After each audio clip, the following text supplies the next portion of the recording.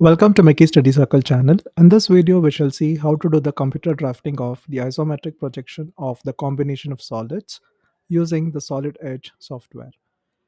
So we'll take up the problem statement wherein we have a rectangular pyramid of base 40 mm and height 50 mm and the width being 25 mm is being placed centrally on a cylindrical slab of diameter 100 mm and thickness of this cylindrical slab is 30 mm, and we need to draw the isometric projection of the combination of these solids. So before we start with the actual construction, let us understand the question. So here we have got two solids. One is a rectangular pyramid whose longer edge is 40 mm and the shorter edge is 25 mm and its height is 50 mm. And the next solid is a cylindrical slab, and this cylindrical slab is having a diameter of 100 mm and the thickness is 30 mm. So with this data, let us first construct the cylindrical slab of diameter 100 mm and thickness 30 mm. So before we start with the isometric projection, let us do the orthographic projection of the combination of this solids. So let us move on to the sketching mode and pick up the line option. So we shall construct the XY line whose thickness is 0.18 mm. So let us draw the reference line, that is the XY line. And now let us draw the top view of the combination of the solids. So the top view of this particular cylindrical slab is nothing but a circle. So let us draw the circle, and the circle will be having a diameter of 100 mm. So let me just enter the diameter as 100 mm. So this is the circle. Let me just move the XY line.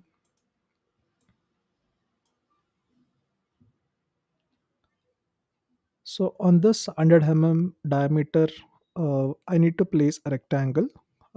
So the top view of the rectangular pyramid, it is nothing but a rectangle with all the slant faces seen. So for that, let me just construct the rectangle. So let me just take the center point of the circle and draw 20 line on both the sides.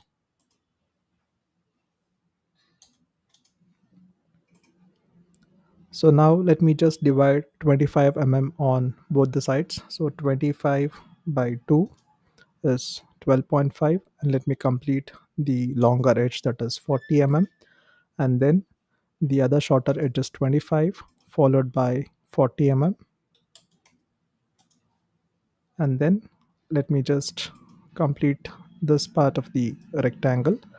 Let me draw the diagonals which represent the triangular faces of this rectangular pyramid.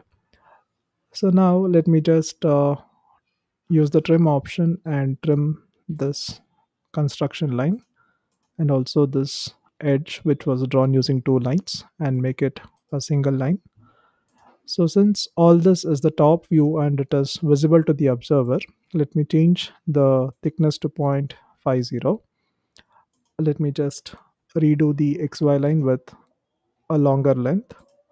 So let me select a line of length 0.18 mm and then redo the XY line. And then let me take up the projections. So let me just draw the reference horizontal diameter in order to take the reference. So from the endpoints, I'm going to draw the projection lines, and also from the center, I'm going to take up a projection line. So here, let me just pick up the line as the axis line. So the height of the cylindrical slab is 30 mm and that of the rectangular pyramid is 50 mm. So now let me take up the projection lines from the rectangle pyramid. So this is the base of the rectangular pyramid. So this will continue from here. So this is the rectangle pyramid. So let me just change the thickness to 0.50. So the height of the cylindrical slab is 30 mm. So this completes the front view of the cylindrical slab, which appears as if it is a rectangle of 100 cross 30. Now let me join the apex of the rectangle pyramid. So this is the front view of the combination of the solids. So let me use the smart dimension and show the important dimensions. So the top view of the cylinder, which is 100 circle, and then the shorter edge, which is measuring 25, the longer edge, which is measuring 40 while the axis, so this is the thickness of the cylindrical slab, and this is the height of the rectangular pyramid. So this is 50 and this is 30 So with this combination of the solids in the orthographic view, let us consider drawing the isometric projections. So in the isometric projections, I need to draw a circle of 100 So I need to construct a square of 100 cross 100. So let me take up the line option again, and then consider the thickness as 0.13. Draw the base reference line, and from any point, I'll consider drawing a line of length 100 and the angle here is 150. Similarly here 100 and the angle is 30, and then the length is 100 and the angle is minus 30. So let me just complete this. I can just select this entire sketch and then move this with the copy on. Okay, so now this is ready. So let me consider the midpoint. So go for the IntelliSketch and select the midpoint option, click OK. So let me just join the opposite corners, and now from this corner I'll draw a line to the midpoint and this midpoint, and similarly from this corner I'll join the midpoint of the opposite edges. So now let me construct the circle in the isometric scale using the 4-point center method. So for which I'll select the arc by center point. So let me just keep this as the center point, and this is the radii of the arc, and then sweep the circle.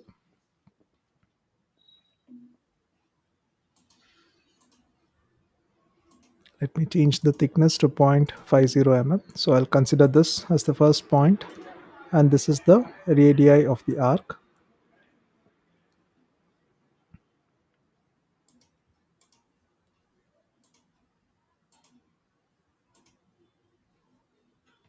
Similarly, now this is the arc center, and next this is the next part of the circle.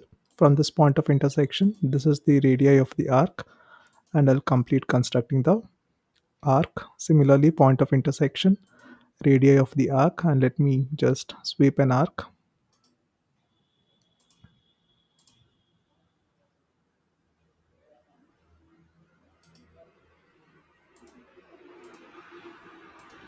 So with this I complete the bottom circle of the cylinder.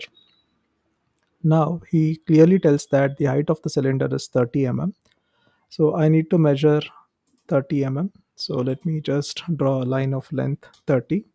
So remember, all this construction is being done using the true scale only, not the iso scale. So this is 30 the angle was 30, and this is the line of length 100 again, and the angle is minus 30. I'll join this, so this is 30. Similarly, the length is 100, the angle is minus 30, so it will stop here. And if I just do this, you can see it is 100 and 30 again. So this is the base circle of the cylinder. Similarly, let me draw the top circle of the cylinder by considering the 4-point center method again.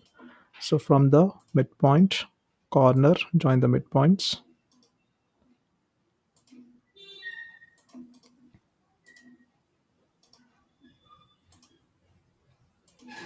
So now let me complete drawing the circle. So go for arc by center point. So this is the first center point. This is the radii of the arc. Sweep the arc. Next, consider the point of intersection. complete the arc, and similarly here the point of intersection, complete the arc, and then this is the radii of the circle, so sweep the arc. So this completes the uh, top circle of the cylinder. Now let me go for the line option. Select the line of thickness 0.50, and I'll just draw a tangent to this. So this completes the height of the cylinder. Now let me consider this portion of the cylinder. So just change the thickness to 0.50. So here it is a complete arc. So what I can do is I'll go for the split option, which is there in the extend to next. So I'll consider this entire arc as the first entity and split it here. Similarly, this is the entire arc and I'll split it here. So now let me just see. Yes, so these are the separate entities. So now I can just select this and change the thickness to 0.50. Similarly, this is equal to 0.50. So let me just highlight the part of the cylinder which is visible to the observer in the isometric view. So this is 0.50 again. Similarly, this also let me use the split option. So select the entire arc first and split it at this point. Similarly, select the entire arc and split it at this point. So for time being, let me just select these two portions and make it 0.50 mm thickness. So now you can just see that this part of the cylinder is done. Similarly, I'll select this part and make it 0.50, and later on I can change once the rectangular pyramid is constructed. So now this part is over. So now from this axis I need to consider drawing a line, the axis of the rectangular pyramid. So let me just consider the height of the pyramid, which is equal to say 50 mm. So this is 50 mm. So you can just see the true scale 50 mm is done, and this is all true scale dimensions 30 mm, this is 100 mm. Okay, so even this is 100 mm. So now this part is over. So now the base of the pyramid, the rectangular pyramid, is concentric. That means what? On the same rectangle I need to construct this particular rectangular pyramid also. So let me just go for the line option, and then in the style let me just change the color to blue so that you get the difference of construction lines. So now I need to place the rectangular pyramid. So as we did it in the orthographic construction, so this is 20 line at an angle of -30. Similarly, 20, and the angle is 50. And here it is 12.5. The angle is 30. And here the total length is say 40, and the angle is -30. Similarly, here it is 25 and the angle is -150. And then I'll have to draw a line of length 40 mm and the angle is 150, and complete this particular edge of the rectangle. So now let me just change the color to black. Select the line of thickness 0.50. I'll just join this.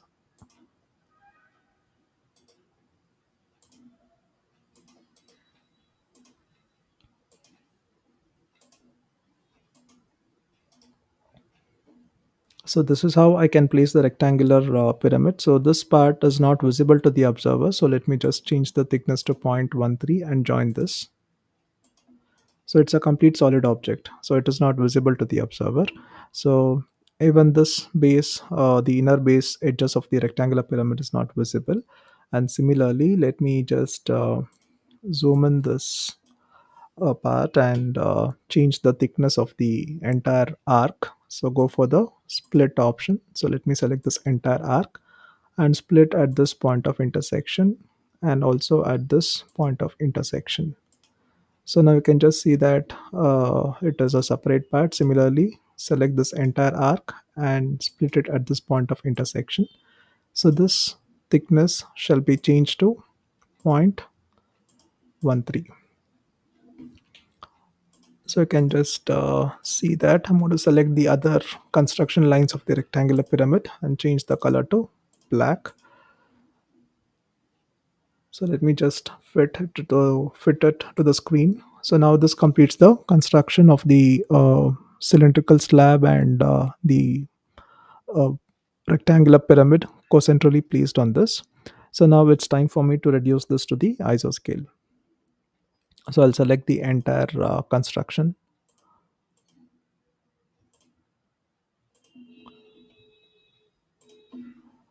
So the solids are selected and I'll use the scale option.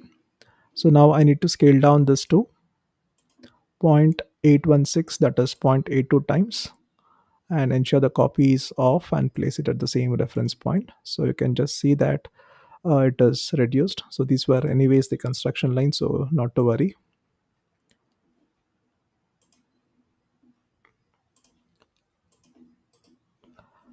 So with this, we complete the isometric construction of the combination of the solids, that is a rectangular pyramid being placed centrally on a cylindrical slab whose diameter is 100 mm and thickness is 30 mm.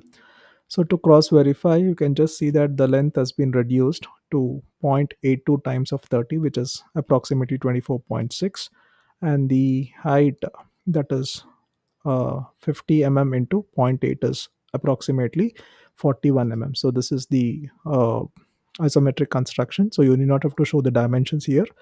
However, for understanding purpose, you can just show the initial reference line, which is inclined at an angle of 30 degrees. And also, you can just cross verify. See, this was 100 mm in the true scale, but it has been reduced to 0.82 times of 100, which is equal to 82. So these are the ISO dimensions of the combination of the solids. So with this, we complete the construction of the isometric combination of the solids. So by drawing the orthographic projections first and later on doing the isometric construction. Thank you all for watching.